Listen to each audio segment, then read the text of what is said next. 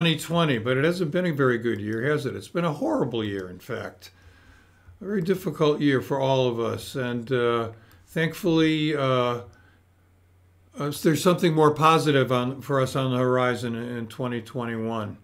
But in the meantime, we're going to present some positive stuff here today on Jazz Video Guy Live. My guest today is Joel Frahm, a really, really excellent saxophonist. We're going to look at some of his music in a second and talk to him at length about his life in jazz and what it's like living in Brooklyn today and surviving in these crazy times. Next week, Joe Farnsworth is my guest. Wow. Joe's a fantastic drummer. I sometimes use superlatives, but it's only because I feel it. I mean, Joe is really a superb drummer with a real sense of history for this music. And we will have Joe joining us next Friday. But before we get started, let's look and listen to the music of Joel.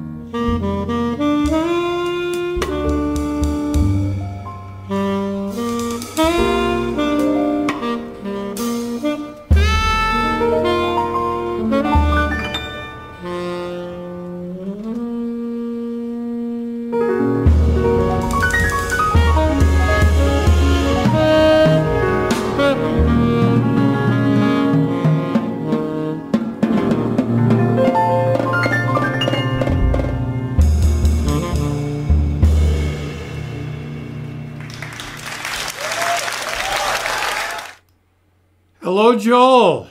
Hey, what's up, Brett? Where was that? What did you play, and who were you playing with? That was in Helsinki, I believe. And it was, of course, you're going to put me on the spot with my brain is not going to work, but it was Ari Honig on drums. It was Johannes Weidenmuller on bass. And, of course, I'm going to space on the piano player's name, which is terrible. It was quite a while ago. Maybe I can kind of research that a little bit. I for some reason I can't come up with the piano. It's okay. It's okay. We'll drop it into the description. You'll probably think of it in 15 minutes. That's the way these things usually are. Sadly, one of the aging things that happens is you it's like the file is there, but you just can't open it. Yeah, I know. You're walking down the street 10 minutes later. There it is. Anyway. Finland, Helsinki, was that a jazz festival or a club or? It was a jazz festival. It was one of their stages there. I played that festival a couple times. Really nice place to play. So I think that's maybe, I don't know, 3 or 4 years ago, maybe something like that. Yeah. Well, speaking of the international nature of this music, I just wanted to welcome some of our viewers today. Michael from West Hartford is here. We've got G. Mazel from Nova Scotia. Oh, wow. Over in the eastern provinces. Scott from California. Carl from Belgium is here. Bar, I hope I'm pronouncing your name right, is from Russia. Our friend Charles from Glasgow. And Jonas, talk about the hipness of my viewers. Jonas Kohlhammer tells us that Eric Neisberg was on piano. Oh.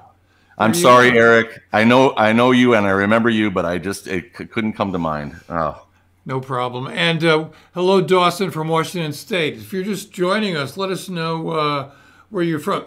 Pardon me.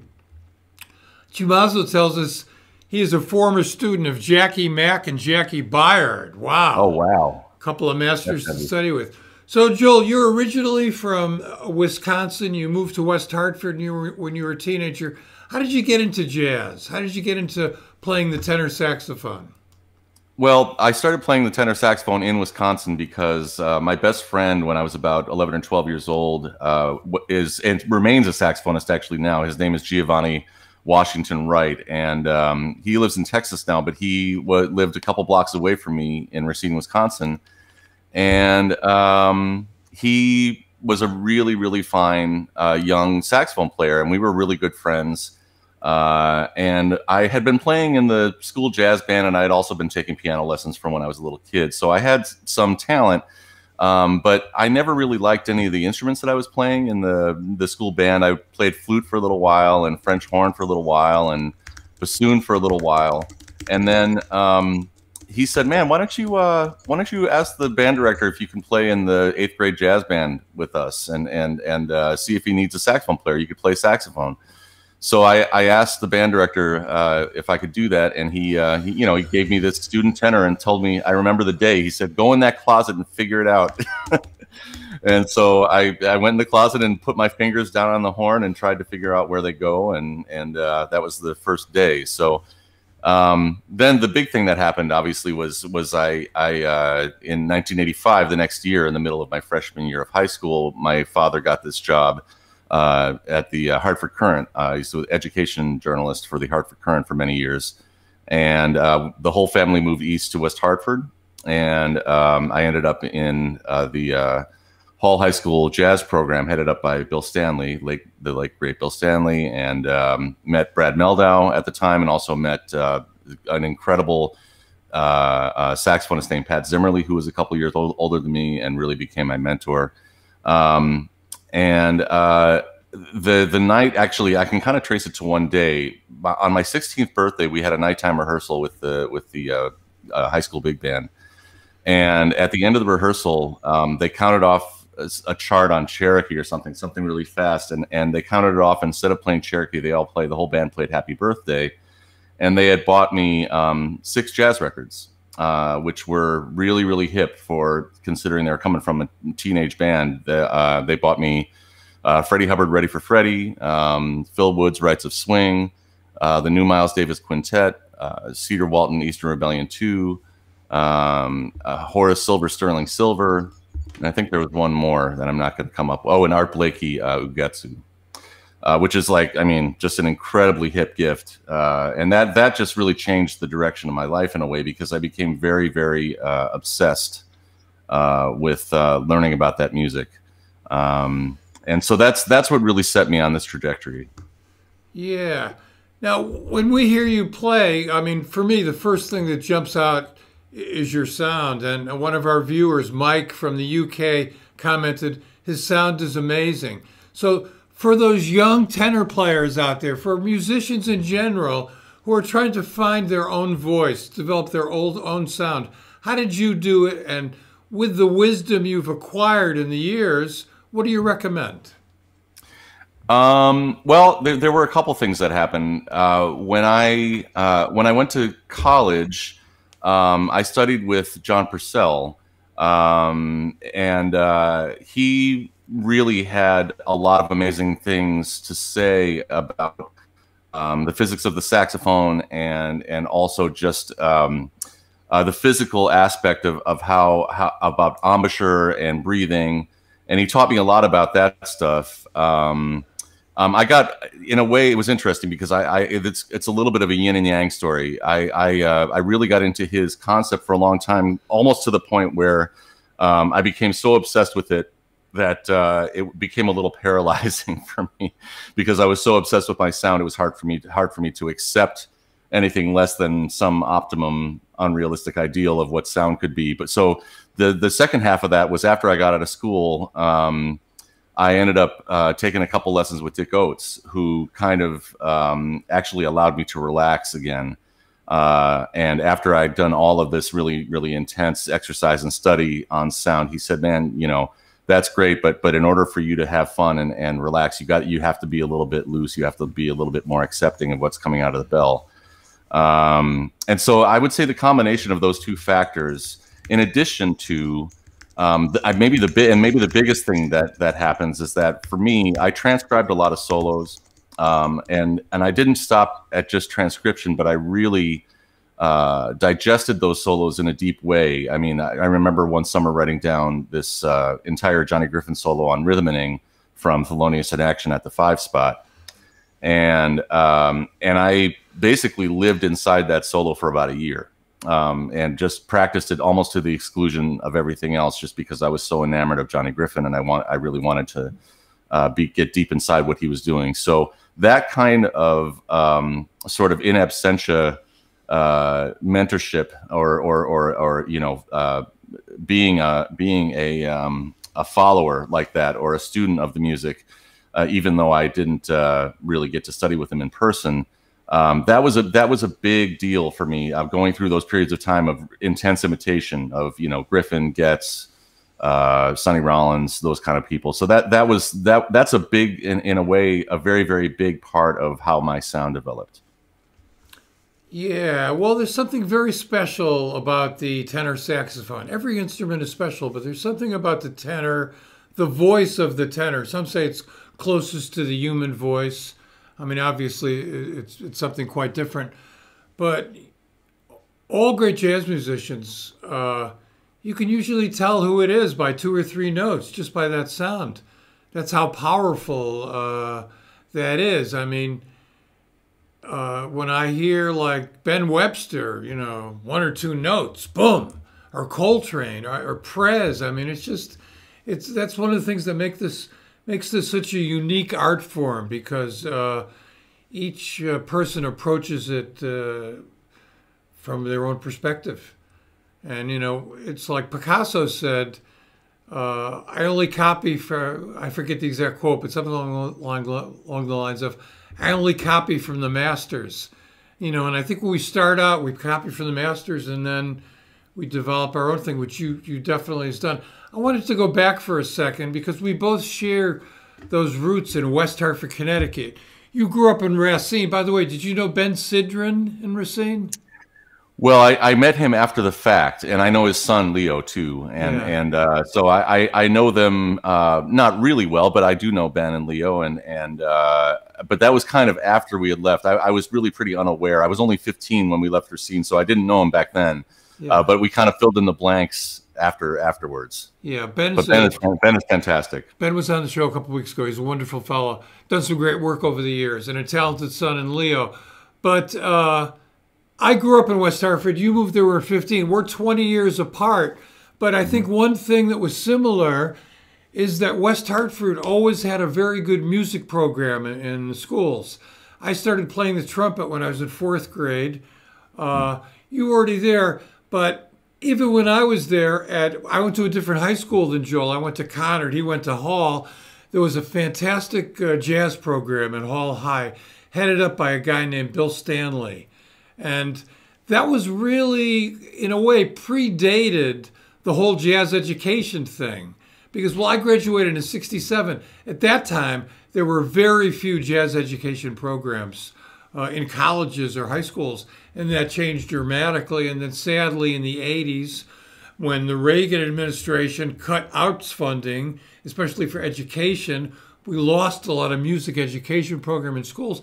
But some have remained, and jazz education is an international movement. I mean, it's had a fantastic effect on the music. So could you say a few words about what it was like being in a jazz education program, such a professionally oriented band in high school, and how that impacted your life and your music?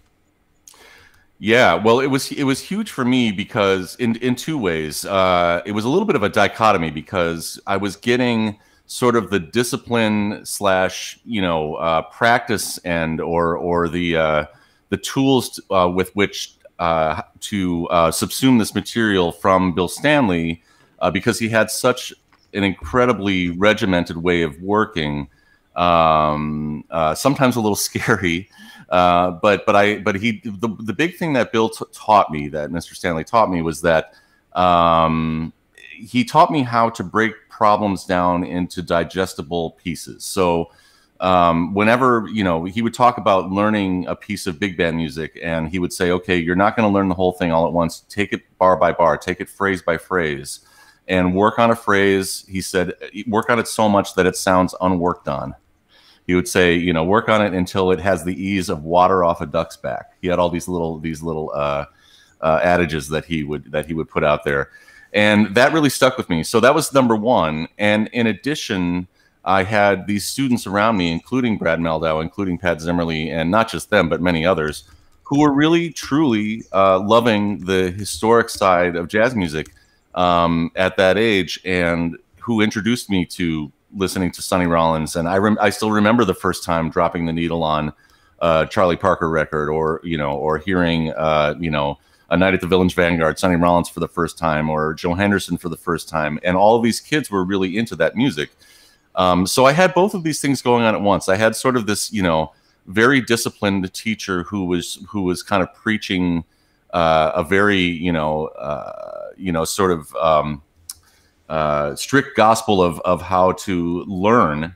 And then I had these kids around me who were just way into the history of the music. So the combination of the two was very heady and very effective for me. And I always say that I felt like I hit the lottery when I ended up going to that school from Wisconsin, because I wouldn't be here talking to you if I hadn't had that experience. It was really a life-changing experience, and I'm very grateful that I was introduced to Miles Davis, Train, Ben Webster, Count Basie, all that stuff when I was in my teenage years, because it totally changed my life. Yeah, well, I share a similar experience in that I don't know what was happening in Hartford locally with musicians when you were there, but when I was there, when I was growing up in the late 50s and early 60s, Hartford is halfway between New York and Boston. So musicians would go up, musicians from New York would go to Boston to play at the Jazz Workshop or Paul's Mall or Lenny's on the Turnpike. And then when they came back on Sunday night, they would work at a place in Hartford called the Hofbrau House. Oh, wow. Oh, yeah. I've heard about that. And I was, when I was like 14 or 15, 16 years old, it was just unbelievable. I saw at the Hofbrau House Cannonball Adderley, Sonny Rollins, Rahsaan Roland Kirk, Maynard Ferguson. Duke Ellington came to Conard High School in '64 with Johnny Hodges and Cat Anderson, who blew my mind. And a guy who celebrated his 100th anniversary of his birth, Dave Brubeck, came to Conard as well. So a lot of incredible, during my time, access to a lot of incredible live music. What about when you were a teenager? Anything happening in West Hartford or Hartford?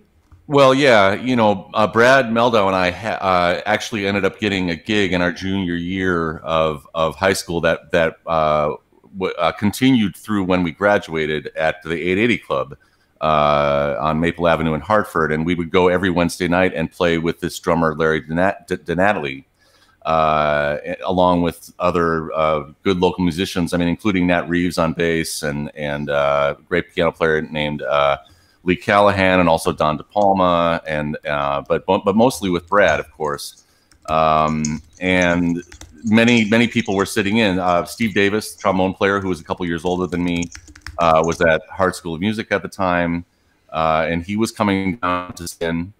Also, there were a couple other places in Hartford that were having jazz. I remember seeing Freddie Hubbard at the local Holiday Inn when I was 15. He came with his quintet with very young Kenny Garrett, and Tony Reedus and Mulgrew Miller, I think, and I think maybe Ira Coleman on bass. And then every Thursday night you could go down to see the All Stars at 880, which I saw Bill Hardman there and Junior Cook. The guys, like you said, would come through usually en route to either Boston, either north or south. So I saw a lot of those people, and also there's a great place called Lloyd's. I don't know if you remember Lloyd's. They had kind of the more major acts coming through. I remember seeing McCoy Tyner there. I remember seeing Scott Hamilton for the first time at Lloyd's. Terrence Blanchard. There were a lot of cool people coming through. Yeah, I mean, it was great to even though we kind of caught maybe the tail end of it in a way. I was lucky enough to see a lot of those great people play locally, which was fantastic. Yeah, let's go to some of our viewer questions and comments here. First of all, Barney Lessing from New York says, please tell us about Joan Chamerow and Andrea Motis. I don't know if I'm pronouncing his names correctly. What is that about? Yeah, well, Joan Chamorro and Andrea, there's an incredible music school in Barcelona that Joan Chamorro runs. It's just an amazing place. And he's an incredible guy. one of the best jazz educators I've ever run into. There are a few videos online from a few years ago when I went over as a guest soloist with them. And I didn't know anything about them when they called me, but Andrea Motis, who's an amazing young vocalist and trumpet player, saw me playing on YouTube and went to her teacher, Joanne, and said, hey, I'd like to bring this guy over to the band so he can play with us. And so that's how it happened. So I get this phone call one day from Barcelona, and he said, would you like to come over and be a guest soloist with this ensemble? And I really didn't know anything about it, but then I went over and I heard them for the first time, and it blew me away. I mean, these kids are just incredible. Actually, I considered putting that for one of the videos that I was gonna give you to listen to today. That we did this incredible version of "Waters of March," the Chopin song, and it's just lovely. I mean, I think it's had like a couple million views now on YouTube, this performance. And it's, yeah, I mean, they're just remarkable. She's a remarkable young trumpet player and singer. He's one of the most remarkable jazz educators alive, as far as I'm concerned today. Yeah, you know, there's some amazingly talented people on this planet playing this music. You know, when I first started in the 50s and 60s, it was kind of centered in the U.S., American musicians would travel. But now, really, it's a global thing. I mean, jazz is being played. It's a music that's being embraced all over the world. Let's go to a question here from Ivan. How do you think the age of people enjoying jazz music increased nowadays, and why youngsters prefer listen to such genres as hip hop or pop? Okay, I think I understand what he's saying. Why does the audience skew older? I think is what he's trying to say. Yeah, that's a really good question. I think it does skew older in certain places and in certain situations. I mean, certainly when I travel and play, you know, concerts for different jazz societies around the U.S. or things like that, you do see it's usually older people that are heading those things up, and the audience does tend to skew towards maybe more of a baby boomer type era. But at the same time, I will say that I think, you know, especially in New York City, when I go to Smalls, say, you know, if I go to play at Smalls or Mesro, that's not necessarily true. You do see more of a mix of ages in certain venues, and also you see more of a diverse audience in certain places too. It's not just so much of a white audience, which is also another kind of issue, you know, around the world, is that oftentimes you don't see a very diverse audience for jazz. But I think that's changing. I think that you're starting to see, maybe with the advent of jazz education, you're starting to see a lot of younger people from all over the place, of different cultures, that are just really interested in this music because they fall in love with it. And I think that is creating a new audience that is younger, and there are going to be fans into the future that are into the music that are not just from one, you know, demographic. So I think it's slowly changing, and I think that's healthy. Yeah, I think YouTube. You know, I have a love-hate relationship with YouTube. I hate the fact that all the musicians whose music on YouTube don't get anything. Yeah. That's not a good thing. But I love the fact that you could go on YouTube and listen to just about anything from the history of jazz, and not only recordings, but you can watch Art Tatum play. You can watch Eric Dolphy. I mean, it's mind-boggling, and I think having that ability, giving people that option, will slowly grow the music over time. Now, I've noticed, tell me if you think this is true, that there's a different audience in the United States than there is in Europe and Japan. My theory behind that is better education, excuse me, outside the United States. A level of art sophistication that we don't find in American schools. That's true. And I personally do not listen to very much hip hop or rap music. I recognize rap music as an art form in terms of poetry and rhythm.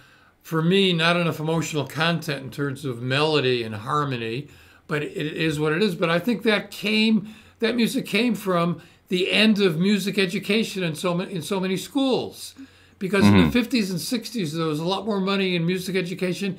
Kids were able to rent instruments, and they may not have been professionals, but their ears were opened. Now it's a little bit harder, and our culture is so diverse. The internet divides us into so many different spaces. It's hard sometimes to just reach people. I think, however you may feel about Kamasi Washington's playing, he has been able to reach a younger audience with what he does, and I think that's fantastic. Yeah, absolutely. So you have a number of recordings. I'd like to talk about which ones you'd like to recommend, and also I'd like you to share with us the new trio recording that you started before the pandemic. Right. Well, I think the one that always comes up for most people whenever I travel, everyone loves the duo record that I did with Brad Mehldau, which was very, very special and was recorded, like 20 years ago or so now. If I remember correctly, it was recorded maybe right before September 11th, I forget, or right after. I can't remember. But in any case, that one was very special for me. I mean, simply because, he was one of my oldest musical friends, and obviously, a genius piano player, and that record turned out really, really well. It was kind of just a special moment in time. So that's certainly recommended. That's called Don't Explain. And also another one that I really enjoyed making was with some of my mentors and heroes. I made one with Kenny Barron and Victor Lewis and Rufus Reed called Don't Explain, called We Used to Dance. That was about 12 years ago that I made that, and that was just a dream come true. I was able to, a very kind friend of mine was able to underwrite that project, and I was able to go in the studio with those guys and make that record, and that was really a dream too, because I was really into those later Stan Getz records with that rhythm section. I really loved the record's Anniversary and Serenity, and it was always a dream for me to play with that rhythm section. So. Those two immediately come to mind. And as far as the new trio recording, I had been playing with this trio with my friends Ernesto Cervini, fantastic drummer from Canada, and a great bassist from Brooklyn named Dan Loomis. Dan and I both play in Ernesto's band called Turboprop, which is a sextet that plays, that's out of Toronto area. As a result of my relationship with Ernesto, we ended up doing a clinic at University of Toronto one day, while I was up there touring with the larger ensemble, but we only, did the clinic with, just the three of us. And it really felt great, and we weren't even really thinking about it. But we played for all the students at U of T, and afterwards, Ernesto said, "Man, I wish we could do this again." And he said, "Would you be into it if Dan and I tried to book a tour for us?" I said, "Yeah, sure, let's do that." So they actually booked a European tour for the trio. We went over there, did a bunch of really, really nice gigs in some really cool places. Played in Georgia, overseas, and which was amazing, in Tbilisi, Georgia. Played in Germany and in France, all sorts of places. So it was really a fantastic European tour with the trio. And after that, I realized, I said, you know what, let's go straight in the studio after this tour is done, and let's document this. For one thing, it was inspiring to me because having my own trio tour inspired me to write about 8 new tunes, 7 of which I think made it onto the record. It's not out yet, but it's I think the record is going to be called The Bright Side, which is one of the songs on the record. So I'm really happy with this trio. I'm really happy, even though we got sidetracked by the virus, that once things kind of open up again, this record will come out, and people will be able to hear some of my new compositions. And it's the most heavily, I mean, it's all original compositions on this record, which is the first time that I've ever done that in my life, and including, there are 3 by the other guys too. There's 2 by, I think, Dan Loomis, and 1 by Ernesto Cervini. So, but the bulk of the record is my writing, which I'm very, very proud of. Looking forward to hearing that. You know, I love standards, but I think that it's important people write new music and play their own music. So I'll look forward to that.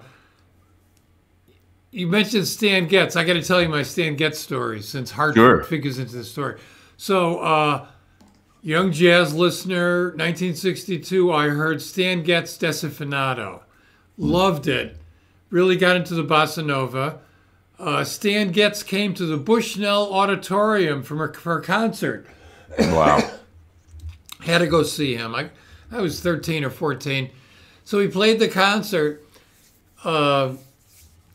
Fantastic. Afterwards, I don't know why, but I said, I got to go backstage and meet him. So I went through it was like a gutsy, ballsy kid. I don't know where this came from.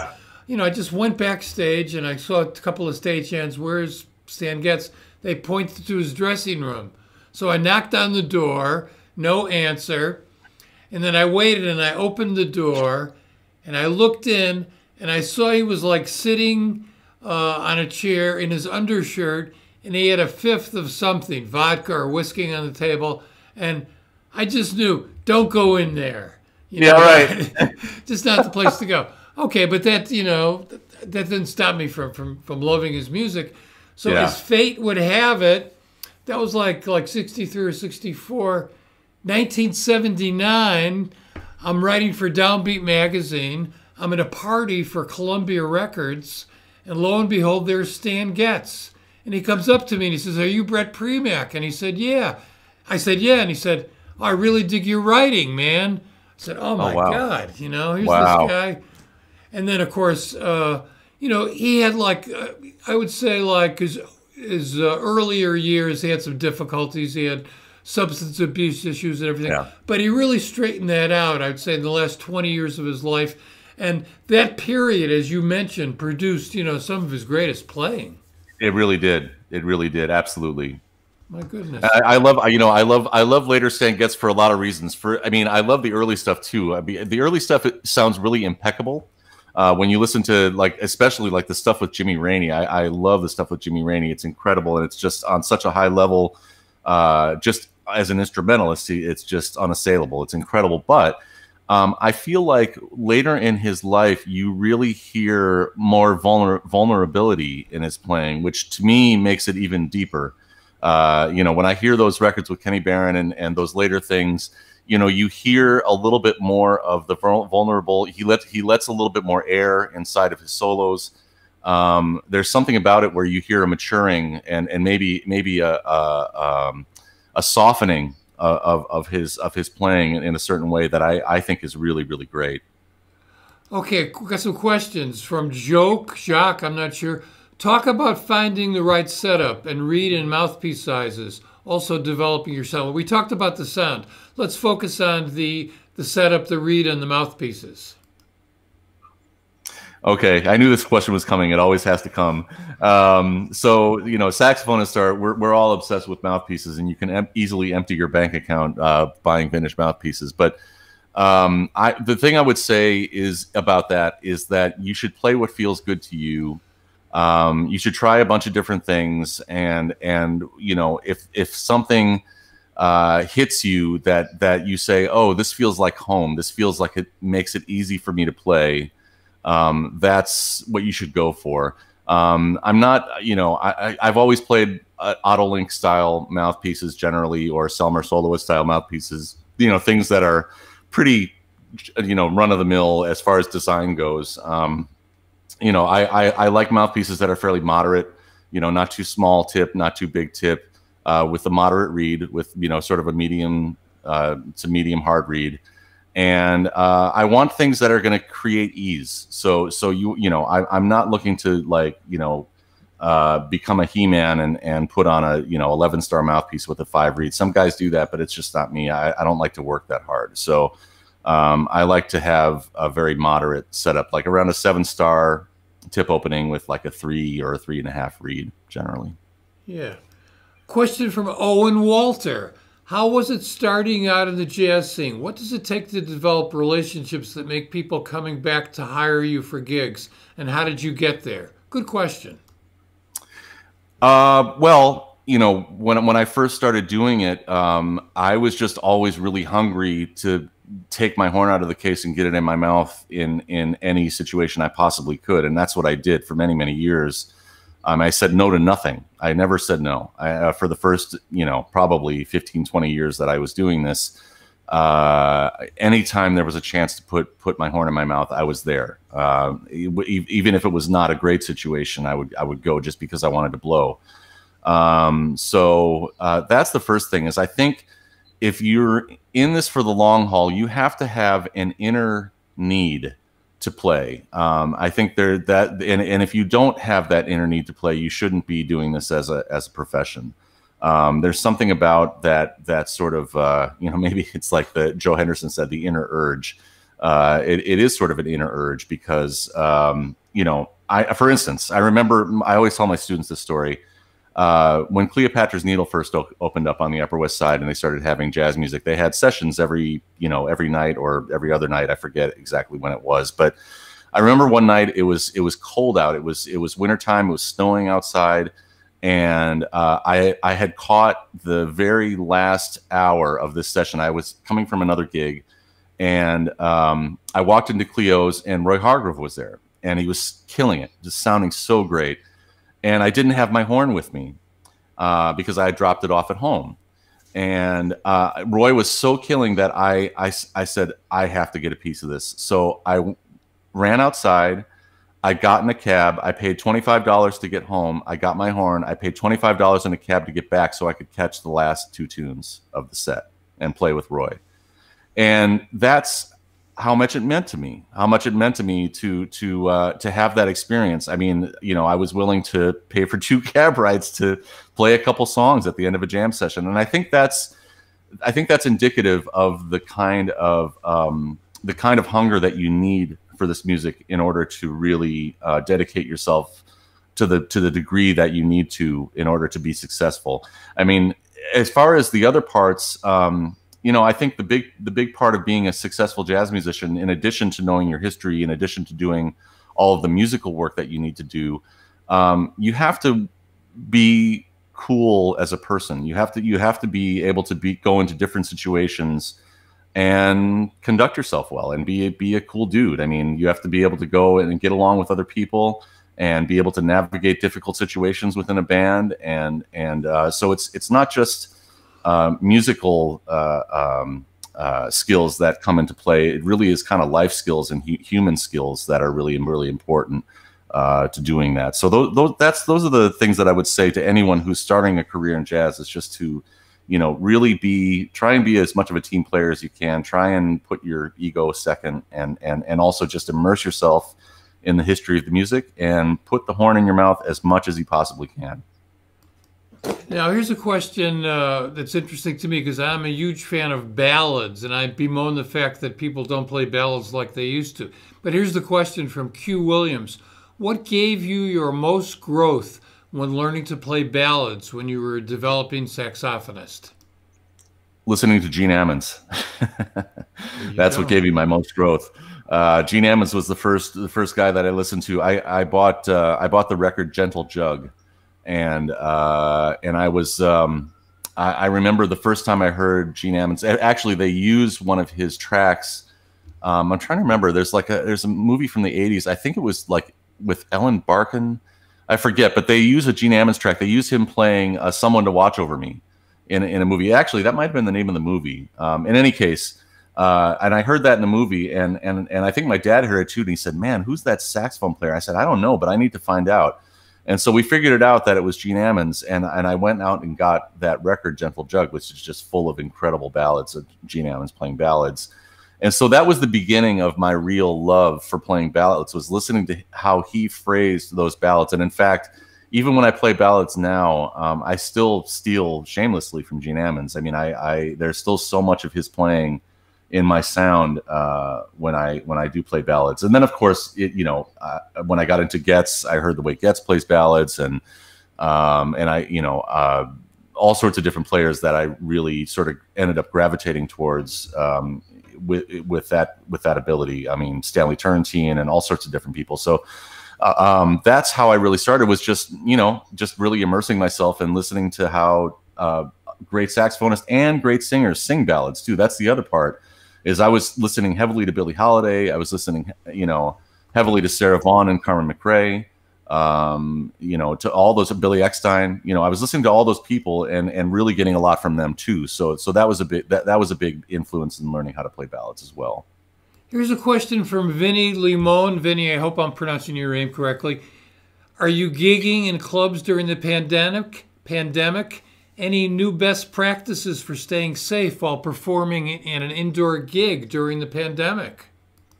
Well, I mean, I don't know if there's any great answer for that. I have played at Smalls 2 or 3 times. I've been careful when I'm not playing a solo to put my mask on when I'm not playing. It's one of those things where you have to weigh the risks. And I haven't done it often. I've done it 2 or 3 times since this thing started. Another reason why, I shouldn't say that. I actually do have, I got tested for antibodies. I actually had COVID early on, and I got through it. So I did have antibodies as far as I know, but of course that's not a guarantee that you're not going to get it again. I've tried to make smart choices about that and keep the risk factors low. I think all you can do is just to, put your mask on and wash your hands and keep your distance from people as much as you possibly can. I probably won't be playing very many more live performances until the vaccine comes. So yeah, that's just the reality of the situation. So I hope it wasn't too bad for you. The COVID? Well, no, I'm lucky. It was bad enough. I was really down for about a month. And it was, and the thing that was the most, the thing that I was the hardest about it was the fatigue. I have never been so tired in my life. I was just knocked out basically for a month, and then I got through it luckily. But I have, we have people that we know in common that passed away. The great Wallace Roney and and I have another friend who is lucky to be alive. My friend Ron Wilkins, who's an incredible trombone player, was really touch and go for quite a while. He was in the hospital for a long time and on the ventilator and the whole thing. So it's no joke. That's what, and I don't want to get too into a political thing, but that's what's so maddening about what's going on in the country is that people, I think, are really not coming from our president too, but a lot of people are not giving it the gravity that it deserves, and they're not taking it as seriously as it should be taken, and that's really unfortunate. It really is, and leadership is important, especially in times like these. And the leadership in the United States has not been up to the task, and that is an understatement. Okay, here's a question from interesting name Neve Niam. I'm not sure if that's Vietnamese, so that's what strikes me there. How important is it to be able to memorize a new tune on the spot? How did you develop the skill? Well, I don't know how important it is to memorize a tune on the spot. That's sort of an old school thing, that's what, I did do that to an extent, not with like the super old masters, but I remember when I was in my early 20s, Peter Bernstein and Larry Goldings and Bill Stewart had their organ trio gig at Augie's in the early 90s. And those guys are, they're a couple years older than me. And so I always really looked up to them as kind of big brothers musically. And I would always go and see them play because they were just so fantastic. And they were always playing standards that I didn't know. So there were lots of nights where I'd bring my horn, I'd watch 2 sets, and then on the late set, the 3rd set, either Larry or Peter would say, "Hey man, you want to come and play a tune?" And I'd say, "Yeah, okay." And Larry would say, "Well, do you know Will You Still Be Mine?" And I remember at the time I said, "No, I don't know it." And he said, "Well, we're gonna play it. I'm gonna play the melody, and you listen to me on the first solo and pick it up." and pick up the changes Whoa. and go, you know. So that was, you know, so, and I did that kind of thing a lot, where I would just kind of throw myself into the deep end with guys. And I was lucky enough to have guys that were patient enough with me that they allowed me to kind of figure it out on the fly. But having said that, I always like to err on the side of being prepared. So you know, learning tunes at home, I try and go to the source. Like that's what's great about YouTube, like you were saying, Brett, is that now there's so much information out there that you can go to like very, very early recordings of a given standard and find out what, you know, get close to what the composer's original intent was. So that's kind of what I like to do with most standards that I play. I try and find very early versions of them so I can kind of get to the crux of them before they were arranged too much, you know, to be becoming something else. So that's what I would say about that. I always prefer to learn standards, you know, melody first, bass line second, harmony third, and going to an original source as early as possible to the composer. Now, one of our regular viewers, Yvette, wants to know about if you've been doing any streaming. You mentioned Smalls. Have you been doing any streaming from home or any other situations? Not really. I mean, I've been putting out videos occasionally. A lot of times I get sent equipment to demo. So you know, a lot of times someone will send me a new mouthpiece, say, hey, can you make a video of this new mouthpiece? And I'll do something like that. I'm not, you know, it's probably to my own detriment. I'm not super savvy with Instagram. There was a while where I was trying to post some content every day, and then I ended up getting sidetracked. And so I don't do that much of that. I should be doing more of that. I don't want it to be haphazard. You know, I don't want it to be like, just like, okay, here's my, you know, 2 courses of rhythm changes today, and I'm just going to put that out there. And I mean, there's a lot of that already. I think if I were to do something like that, I would want it to have a little bit more intention behind it. So, you know, I'm going to figure that out. I do have younger musicians playing with me who are a little bit more tech savvy and a little bit more internet savvy. So maybe you'll see more stuff. Actually, that's true. The trio record that I made, I know that Ernesto and Dan are going to be broadcasting some of the video from the studio. So that will be coming. So that will be released fairly soon for people to see. So yeah, there is some content. Okay, and our final question here before we're going to go to listen to watching some of your music. Max Cullen, do you find yourself changing who you want it to sound like a lot? Oh, sure. You know, when I first started playing jazz, the first 2 people that I heard, and it was really a very wide swath. So it was like I loved Charlie Parker and I loved Michael Brecker. And I know that you have a lot to say about Michael Brecker, Brett, because I know that you knew him well. And I had those 2 guys as my favorites when I was 16 years old, but I didn't know anything in between. So at first, you know, I was playing these, you know, Charlie Parker lines, but with kind of this Breckery kind of sound on my saxophone. And then I had a private teacher who said, you know, if you like Michael Brecker, you're probably going to like this guy, John Coltrane. I said, oh, well, who's that? You know, and he dropped the needle on Coltrane's sound. The first Coltrane I heard was The Night Has 1,000 Eyes, and it immediately blew my mind. And I became very obsessed with Coltrane. And then I had another teacher who said, oh, you might like Sonny Rollins, and so on and so forth. So yes, my sound changed dramatically whenever I heard a saxophone player that really spoke to me. And the top 5 were probably Johnny Griffin, Coltrane, Joe Henderson, Getz, maybe Gene Ammons might be in there too. You know, there's kind of a handful of guys that really shifted my sound because they had such an indelible impact on me when I first heard them. So yes, I made very, very intentional strides towards digesting the sound and the vocabulary and all of the idiosyncrasies of all of those players at a certain time. So my sound did change dramatically several times. We're going to run over a little bit here because a question just came in. You know, we were talking about what I believe is the necessity for musicians to write as well as embrace the Great American Songbook. Bruce has a question. What modern jazz composers now are you connecting with you? Are connecting with me? Well, I mean, some of the people that are dear to my heart. Omer Avital, the great Israeli bass player who I've played with for about 20 or 25 years, is an incredible writer. I've always loved his writing. Very, Middle Eastern folk oriented. There's that huge influence of Middle Eastern music, of Arabic music in his playing and in his writing.